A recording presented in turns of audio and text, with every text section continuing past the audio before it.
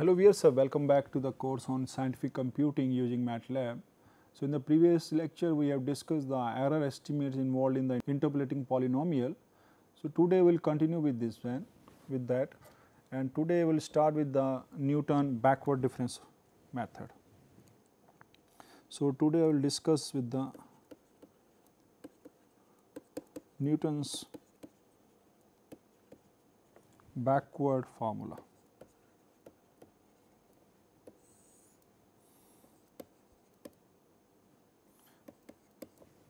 Backward difference formula, or I should call it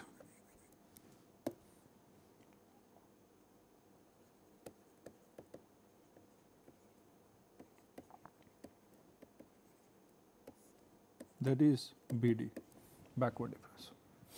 So, in this case the same as we have done the Newton forward.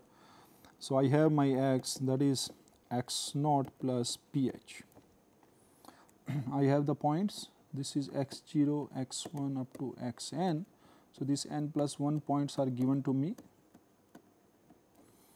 and I want to choose any x that is lying in between somewhere. So, I choose x is equal to x naught plus ph, where my p can be written as x minus x naught by h, and where h I know that is xi minus 1, and this is constant. So, this is all are equispaced.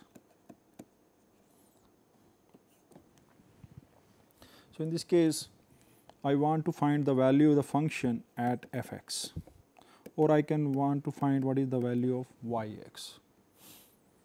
So, this one I can represent as yp, because x is involved with the parameter p.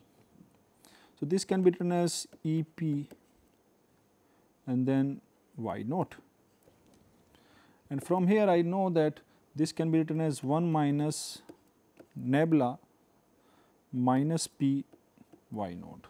So, that we already know, because we know that the relation between the shift operator E and the backward operator is 1 minus nabla inverse.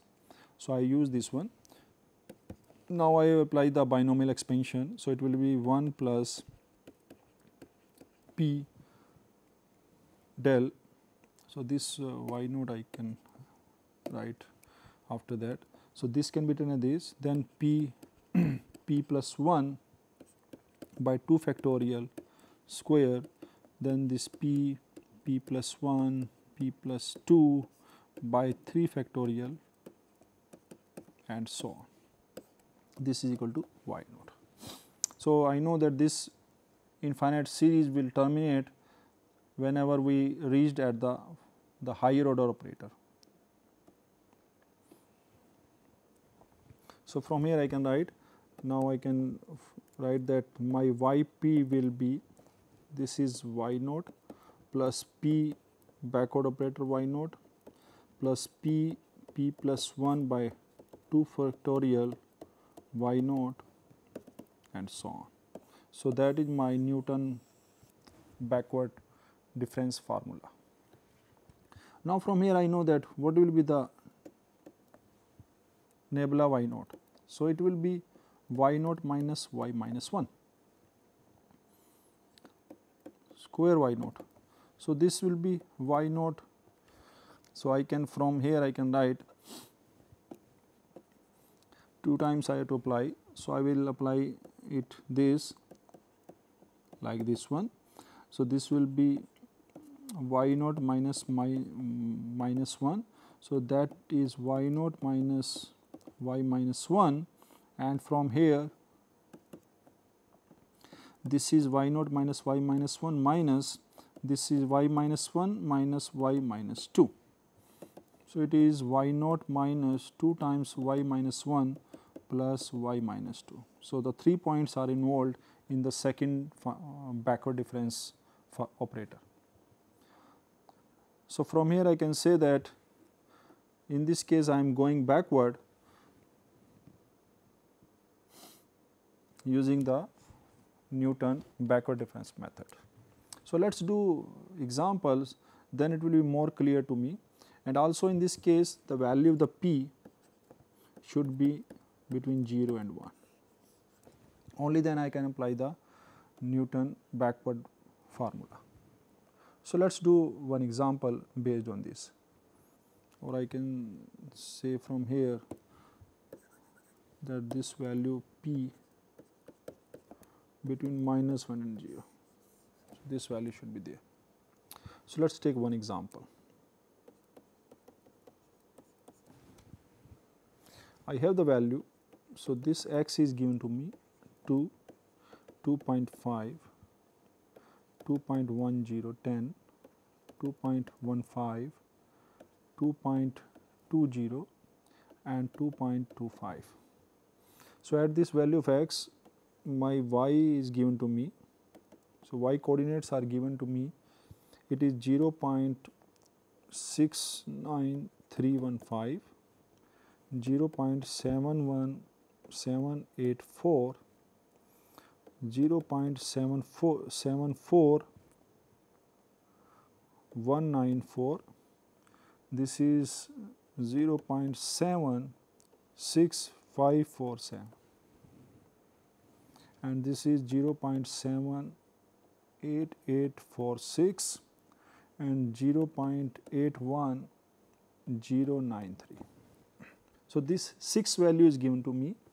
Now, the question is find or approximate the value, find the value y at x is equal to 2.07 and at x is equal to 2.21. So, these two values I want to approximate the value y at this 2x. So, let us do this one. Solution. So, now in this such type of questions, first of all I want to write the finite difference table. So, let's write finite difference table. So, this table first we have to make, this is my x. So, x is 2, 2.5, 2.10, 2.15, 2.20, 2.25. So, in this case you can say that my h will be 0.05 because this minus this, and these are equispaced, so no problem. Now, from here my y is given to me 69315, 784, because this is a large number of values are involved in there. So, it is more prone to write wrong values.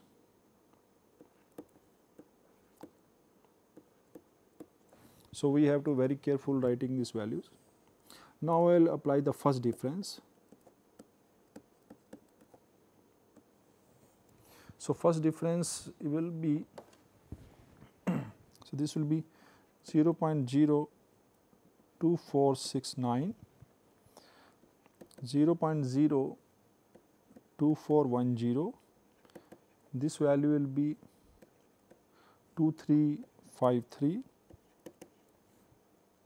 2249, 2299, and this is 0.02247. So, this value is the first difference. Then we will go for the second difference. So, the second difference will be minus 0.00059, 0.00057, 0.00054, 52. Second difference, then we go for third difference. So, this will be 0.0002, this is 0.003, and this is 0.0002, so 40.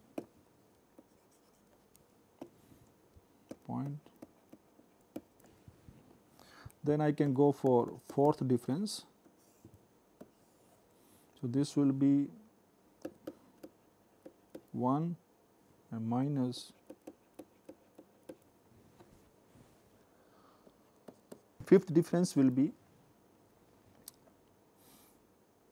minus 0.0002, and I know that fifth difference will be a finite with a constant, and the sixth difference will be 0. So, that is my finite difference table. Now, based on this one, first I want to find the value of this. So, now x is equal to 2.07. So, it is here lying. So, 2.07 lies here. So, in this case, so let we choose, let x naught is equal to 2, y naught is equal to corresponding 69315, and my x is 2.05. Now, from here I want to find the value p. So, I know that this x is equal to x naught plus ph. So, from here my p will be x minus x naught by h. Now, x is 2.07. So, it is 2.07 minus x naught is 2 divided by h, and h is 0.05. So, from here I can write that this is equal to 0.07 divided by 0.05. So, it is 7 by 5, it is 1.4. So, the value of the p is coming greater than 1, but p should be 0 and 1. So, in that case what we will do? So, let we choose x naught is equal to 2.05. So, let us choose this one. So, if once I choose this one, the value of p will be, in this case it will be 2.07 minus 2.05 divided by 0.05. It is 0.02 divided by 0.05. So, it is 2 by 5. So, that value is less than 1. So, in this case what we can do, I can write this as x naught, x1, x2, x3, x4, and this one as x minus 1. So, now I want to apply the, in this case I want to use the maximum value. So, we will apply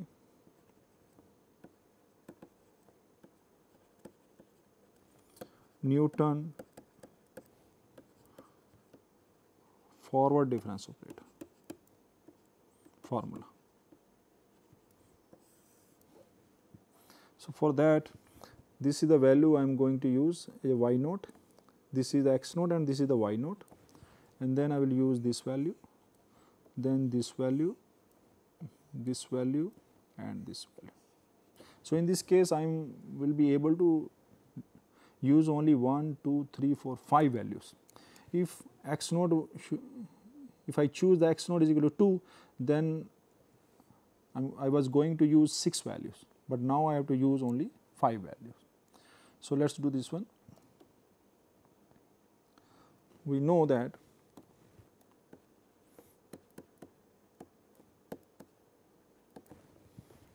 my yp, the formula is y naught plus p del y naught plus p minus 1 by 2 factorial del square y naught plus p minus 1 p minus 2 by 3 factorial y naught p minus 2 p minus 3 by 4 factorial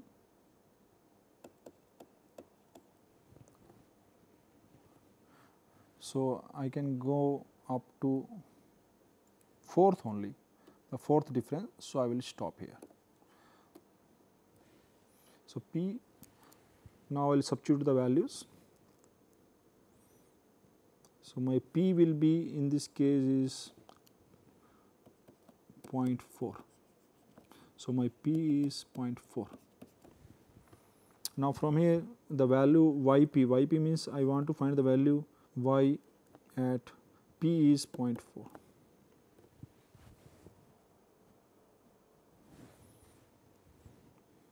So, my x approximate value is, I will substitute the value of y naught. So, y naught is 0.71784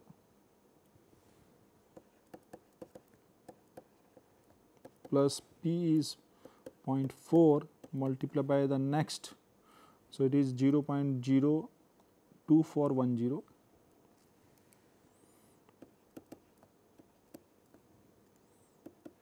multiplied by 0.4, 0.4 minus 1 by 2 factorial.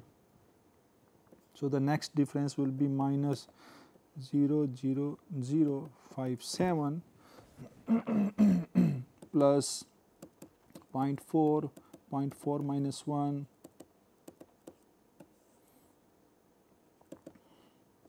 the next value will be 0.0003 and in the end I will get 0.4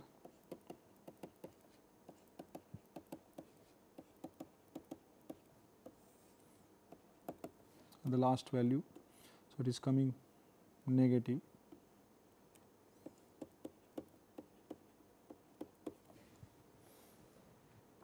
So, in this such type of question we have to take care about the calculation. So, from here if I calculate all this value using the computer or calculator, the value is coming. So, the value of yp is coming 0.72755. So, this is the value I am able to approximate using the Newton forward difference formula. And you can see that its value is 0.7275. So, it is 71784 and 74195. So, this value is lying in between here somewhere. So, from here I can see that this function is an increasing function. So, that is my approximated value. So, that is my answer. Now, the next case at x is equal to 2.21. So, in this case what I am going to take 2.21 is lying here. Now, if I choose the 2.21 here and apply the Newton forward, so in that case it might happen that I will choose this as my x naught, and if I choose x naught, this will be my y naught, and this will be the first derivative, first final difference y naught, and that is it. So, if I apply the same Newton forward to approximate the value 2.21, in this case I will using only two values, this and this. So, in that case the approximation will be not well defined, the approximation will be not good in this, we can say, because I am using only two values. So, in that case to find out the value at x is equal to 2.21, we should apply Newton backward difference formula.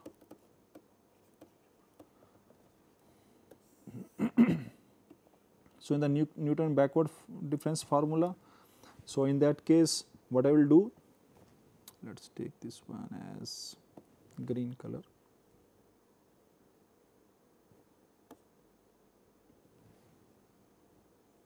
This one. So, if I apply backward, so I will use this value and I will call it xn. In the formula also I have used x0. So, this y0 is there, maybe I can call it xyn also, because I can take it as the last value, or in some books this is also chosen as y0. So, if I choose this y0, then the previous value will be in the terms of x minus 1, x minus 2, x minus 3, or if I choose, so I will take this value, then the corresponding this value,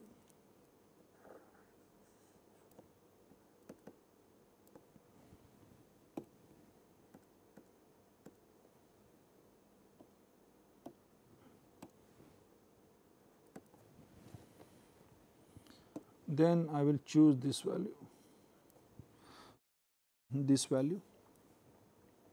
again this value and this value. So, I am using these values because I know that in the forward I will go by this way downward, and the backward I will go in this way. So, I will go by this way. Okay. So, let us take x is equal to the last value 2.25 as xn, or in this case it is x6, that is equal to x6. I can also choose this. So, if I choose as a x6, then the previous value will be x5, x4, x3, or if we choose x is equal to 2.25 as x0, then the previous value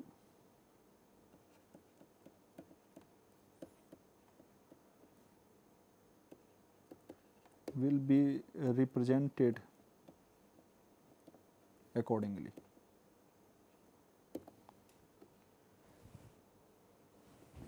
Okay, so I can call them y0 or yn, does not matter.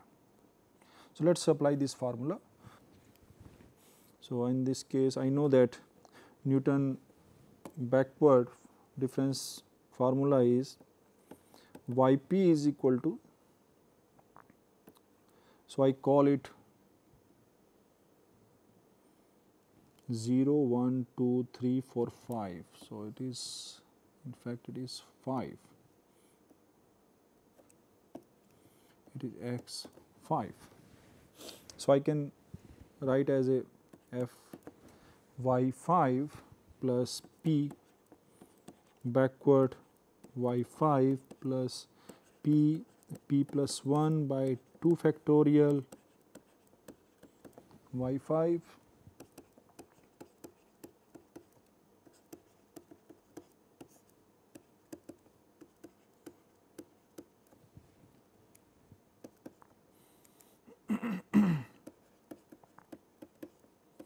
p plus 2, p plus 3 by 4 factorial and the fourth y5, because I can move up to 4th order only. This value, no, this value is not this value, just I have to make little change here, because I am choosing this value. So, the value will be this one now. So, this is my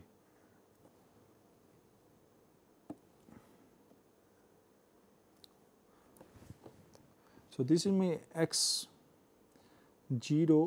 So, this is my x5 and this will be my y5. So, this is the y5, then this value, then this value, then this value, then this value, and then this value. So, in this case I am using in fact 6 values. So, this I am using the maximum value I can use 1, 2, 3, 4, 5, 6, because this is the y5.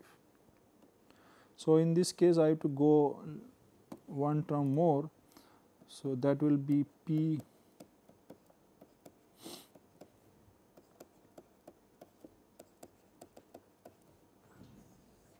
5 factorial and then the 5th difference.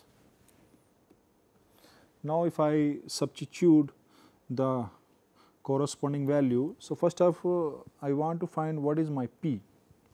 So, in this case my p will be x minus x naught by h. Now, my x is 2.21 minus x naught we have chosen. So, x naught is basically the last value I have chosen,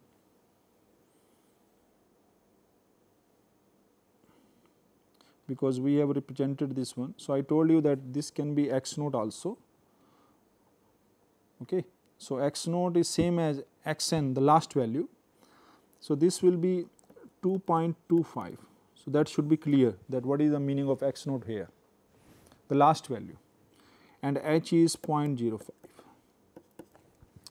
So, in that case this is the minus 0.0504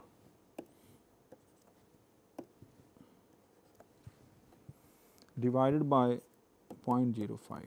So, this is minus 4 by 5. So, in this case the h is coming, so minus it is 0.8. So, this value is coming, and I know that our value p should be between minus 1 and 0. So, that should be there. So, it is qualifying for this one. Now, from here I can write my y at x is equal to 2.21. So, this is equal to y at this point p. So, this p is whatever the p is there. I will substitute all these values in the given formula. So, this is my formula. I will substitute all these values.